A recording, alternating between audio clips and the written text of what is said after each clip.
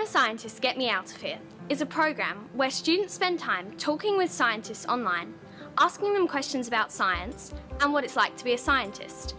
Asking your own questions is great. The live chats are fast and furious.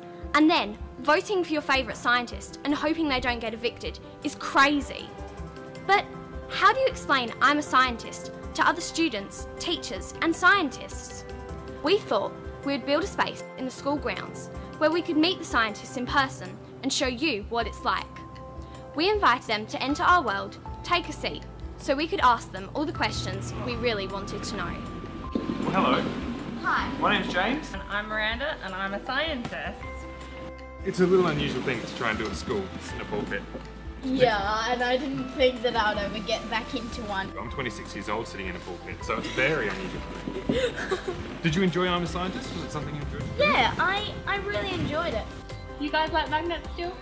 Yeah. This is just something about using magnets, and it's not something I ever thought I would get to use in life sciences.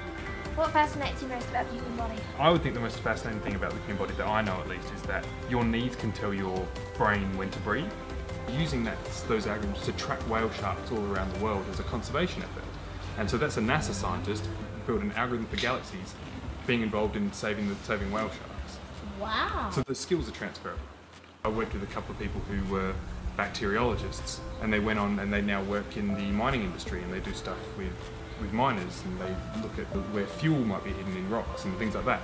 It's very difficult in the chat. I don't know what it looks like for you guys, but I remember when I was doing it, you guys would be sending in questions so fast. And I remember I sat down to the first chat, and I think in about 30 seconds my entire screen filled up. Yeah. A second, I'll be back in a minute. Give me a second. Yeah. I had two computers towards the end, because on one I would be looking up information that I needed just to make sure I was right, and the other one I was answering questions. I really love the chats as well, because obviously it meant I got to interact with you guys a bit more than just a question and then an answer. It meant you could follow up on anything you didn't understand. I mean, obviously now I get to actually meet you, which is really awesome.